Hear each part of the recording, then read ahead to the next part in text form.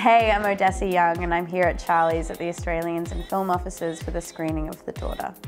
The role I play in the film is Hedvig. She's a teenager who's grown up in a small town her whole life, and her family has lived there in the wood chopping industry for as long as she can remember. We were staying in this tiny town, and we were all staying in the same motel, and there was one pub in the town that we'd all go to for dinner. And so it was kind of like the locals, the crew, and the cast, which includes Jeffrey Rush and Sam Neill and Miranda Otto.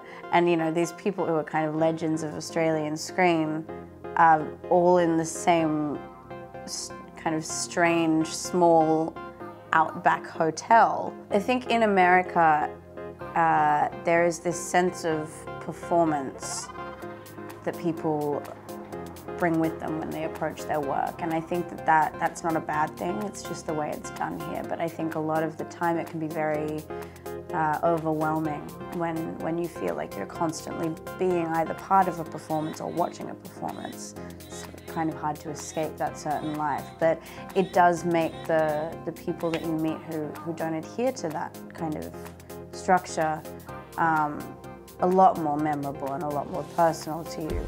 But I also think that that's a good thing. I mean, this job is essentially selling performance, so why not perform? You know, it's kind of a bit of a snake eating its own tail situation.